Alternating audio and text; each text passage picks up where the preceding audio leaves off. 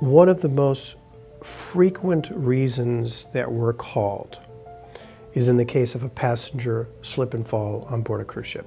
The attorney representing your interest has to prove that there existed a dangerous, defective, or unsafe condition.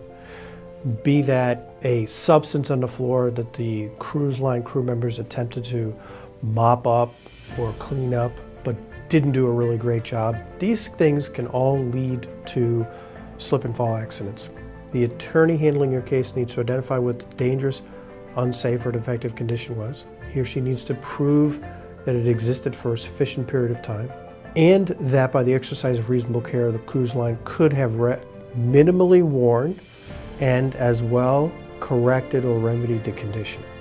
If they haven't done those things, that cruise passenger has a valid slip and fall claim against the cruise line.